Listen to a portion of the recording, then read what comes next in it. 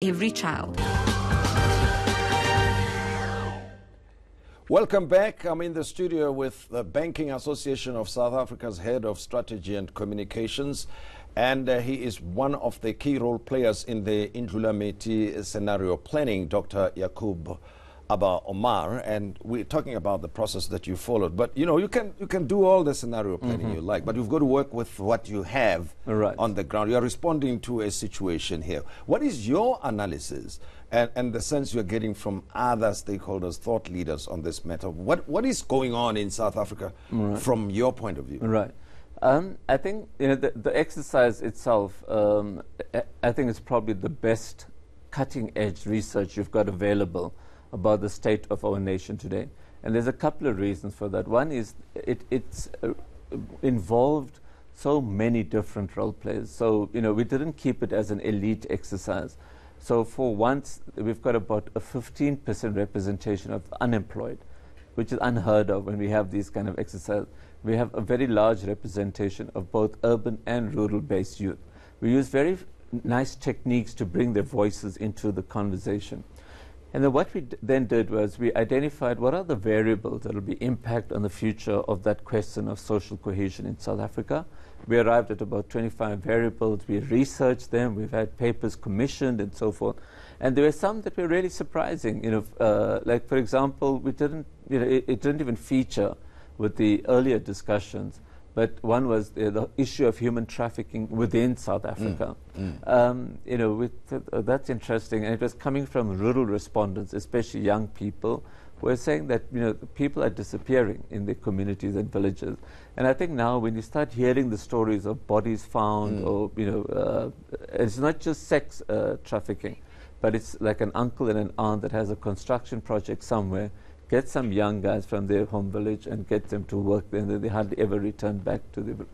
So these are the kinds of issues that came up. Obviously the normal ones of work, the impact of the fourth industrial revolution, the future of constitutionalism, the future of civil society, all those kinds also emerged, but they're also surprising things. From that 25, the exciting part, and I think this is where there's a lot of echo with the rest of the conversation, 3 key drivers were identified that impact on the future of South Africa. The first one was social inequality. The second one was institutional capacity and leadership. And the third one was what we started calling the 3 R's, reconciliation, resistance, and resentment. Now, as you know, with reconciliation, resistance, people are feeling, well, there were some winners, some losers. Black people may be feeling not enough was done to address the legacy of the past. White people are saying, well, these blacks are getting away with too much. Indians, coloreds, to use these old terms, are feeling, well, they're not sure whether they're really benefiting or not.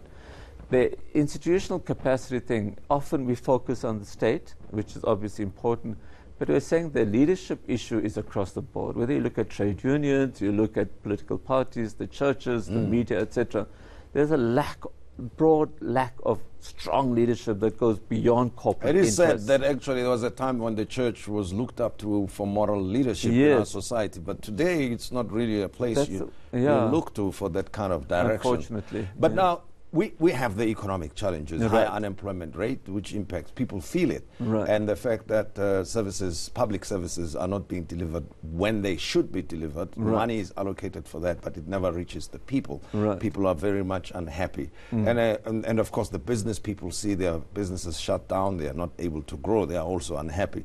What then do we need to do? What kind of scenarios are you painting then? There are 3 distinct ones that you've identified on the basis of those key drivers. And I actually like the names. One is called Isbujwa. You must explain what that is. And there's one called Naile Walk and the Gwara Gwara. So there are 3 distinct different. At least we can imagine them. But let's start with Isbujwa. What do you mean by that? I'm glad you said explain them, and I mustn't dance there. Because obviously the names have been taken from popular dancers. And this is the nice thing about having young people involved in the project. They're the ones who came up with the names. And we were kind of looking at the names of trees and names of birds and that kind of thing. And they said, no, let's do something exciting and different. So, if you look at the website also, we're using the dance forms to depict the scenarios. So, isibourgeois is a scenario where, the levels of inequality keep increasing. Some people say, it's a status quo, kind of continued into 2030. But, no situation is ever static. So, actually, it does get bad. And what happens is that we're creating a bigger sort of middle class who have jobs, who have private medical care, and then they're able to get better education, etc. So, and that includes people that are in the trade unions and so forth. But they get included into a certain enclave, and then the poor get excluded out of that enclave, but they create their own enclaves as well. So we call this Isibourgeois nation. It's actually two nations that continue. And at one level, the poor have realized, look, they can't depend on the state for delivery. So we use the term the poor Makaplan. Instead of the boer Makaplan, we say the poor Makaplan. And they start getting on with providing early childhood development programs within their streets. They make sure their children are better educated. So those people who have had some education that are retiring, the Gogos that are now post-teaching, post-school, are being to go back into it. And that's what isibourgeois is about. And then the Naile Walk? Naile Walk, when you're doing scenarios, you're not supposed to say which one you prefer. Yeah.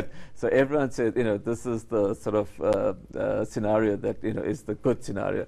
We try and make sure all scenarios, people consider all three scenarios and plan for that. But the Naile Walk, as the name again says, it's watching a very well synchronized walk, because as you know, the dance itself, you can do it on your own, but it doesn't look great because it's actually a group dance with people dancing together and so forth. So we're saying essentially that there is a strong government post 2019. It takes charge. It begins putting on track a lot of the issues that need sorting of the mining charter. And then the Gwara Gwara? Gwara Gwara one, again, it's a dance form with one leg that is held firmly to the ground and the other one's moving around. That's one where things go really bad. The post. Well, people who love that dance shouldn't hold it against you. You do not name them. Yes. they'll think, why are you doing that? Yeah. Why single that one out? But it's basically trying to show that there is a frenetic movement in one part of the nation and the rest is being held down badly. So gangsterism prevails. As you know, there's so many large parts of our country, actually dystopia. Yes. Drug gangs, criminals running the place, etc. Okay. We are where we are now. Sure. Right? We know the problems. Right. And then we've got the political parties. Right. Once in the South African context, we still depend on politics to solve the problem. Right. But the political leadership in the country at the moment and the way it goes about addressing all of the things, the drivers that you mentioned and the things that might lead us to any of those scenarios, what do you think is happening in terms of the political formations and the leadership thereof? Right. One. Two, the issues that are being raised. The problem of social cohesion does not seem to matter to a lot of, or some of the leaders. Then you have the framing of the land question or debate itself also seems irreconcilable at this time, but it's something that needs to be resolved. And the exclusion economically continues. Right. Yeah. So, the different scenarios show different ways that these issues have been resolved. But what we're doing is that since the completion of the scenarios in June, we've presented to all the political parties, we're presenting it to corporates, we've been presenting it to the SACC-run conversations, we've had a Western Cape launch, an Eastern Cape launch. And we're raising one key question, whether you're in a political party, even if you're an individual or some little football club or the other, we're saying, we're not saying choose one of the scenarios, we're saying if any of those scenarios come true, do you have the right strategies to avoid the negative aspects and exploit the positive aspects? Because we want to obviously move in a positive future. Then people must review their strategies and say, this isn't the right thing that we're doing. We should do this, this, this. And then people who want to engage with the whole process, how do they do that? Yeah, so the quickest way is to get onto our website, SA Scenarios 2030, and write to us if you want a presentation. But there's lots, the presentation, the booklet, if I may show as well, which I'm leaving a copy for you, thank you, is on the website. But also, if you want a presentation, we've got about a dozen people that are now able to come and present, run workshops. So if you want a quick 45-minute, 1-hour presentation, available. If you want, what we prefer is a half-day or an all-day workshop with your organization to review your strategies against the scenarios. In fact, we call it wind tunneling your strategies against future scenarios. I understand you, Dr. Yacoob Abba Omar. The point you're making is all of us must be careful of the choices we make because they will yield certain consequences. The ones we choose today. Yes, exactly. Yes, so whatever choices you make, and as you look at what's going on around you, remember that that carries certain consequences, and as well as the way we go about holding those in charge accountable. You choose. Is Pujwa, Naile Walk, Gwara Gwara. It's your choice. Absolutely. And thank you very much. Thank you very much for having been our guest. Thank you for being here. And that's Dr. Omar, and he was talking to us about the South Africa's Inhlulamity scenarios. After the break, we will be focusing on higher education with Professor Jonathan Jansen. Don't go away.